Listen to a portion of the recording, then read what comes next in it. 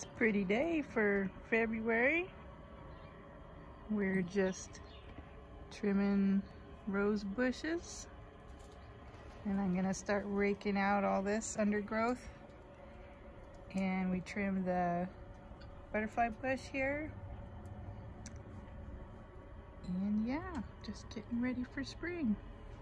Looks like we need more bark this year, so I'll have to go get some more bark.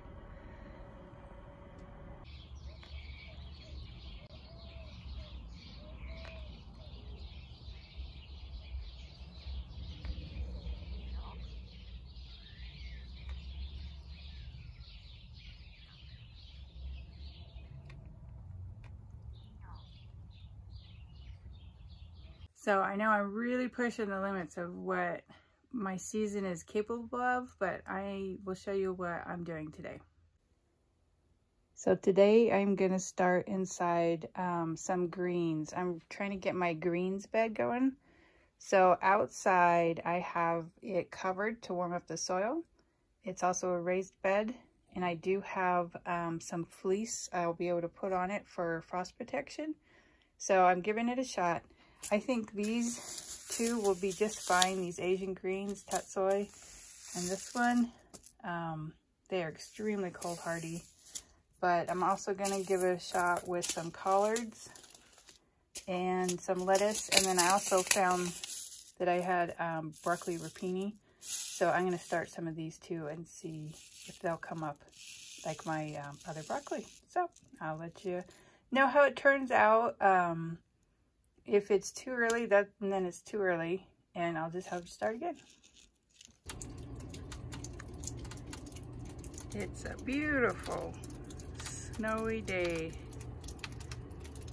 We got 4 or 5 inches the last 2 days. Very cold, but look how pretty the sun is shining. But we are going to do a little bit of gardening today. Let me show you what we got going on. So I'm going to be potting up these guys. A lot of them have 4 leaves, so they're ready. So right now they're in just seedling mix, which doesn't have nutrients. They don't need it yet, but I am going to pot them up with some organic potting soil in bigger trays so that they can get their roots going. And I'm gonna start giving them a little bit of fish emulsion when I water them. So let's see what we got here. This is the lettuce. There's 2 kinds. They're doing really, really good. I have some collard greens, which I seriously hope take off. There is broccoli rapini, and then this whole tray is broccoli. A little bit of spinach. That didn't germinate as well. I might restart some more of that. And then these 2 rows here are Japanese greens, tatsoi, and chichimasai. They did really, really well. These guys will be fine outside too, even if it's chilly. So I have a covered greens bed. And in a couple weeks they'll go out there. But broccoli is looking okay. It's kind of leggy. I've got the lights right on them, but it just must not be enough. And then over here, very leggy, I have that Katarina cabbage, and then this is Red Express. So I'm gonna pot those up. Hopefully we can save them. And then these are green onions that have sprouted. Doing pretty good.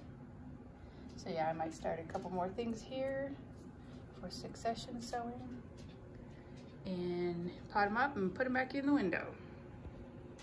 So I filled up my pots with slightly moist potting mix that I mixed in a bucket.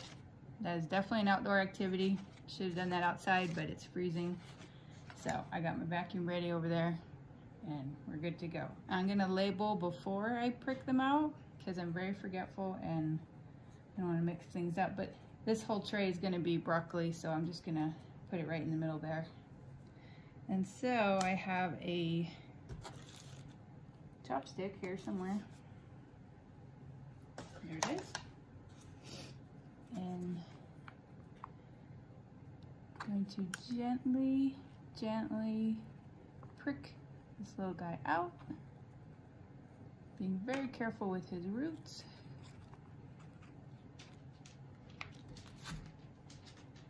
There you go. Ooh, kind of leggy. And then I'm gonna make a little divot and press him into the good soil. So since these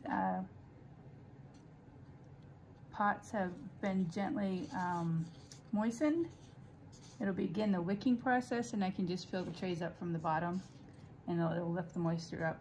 Seedlings will do it. So broccoli is one of the only plants that likes to be firmly pressed in. So I'm going to do that as I go. Okay, I don't remember this from last year, but I'm going to show you the difference between starting in the 72 cell hex packs, which are made, they say they do roots 3 times better than starting like in a 6 cell or a 4 cell. Look at the difference. These are both broccoli. Here's the 6 cell on the right. Here's the 72 cell hex pack.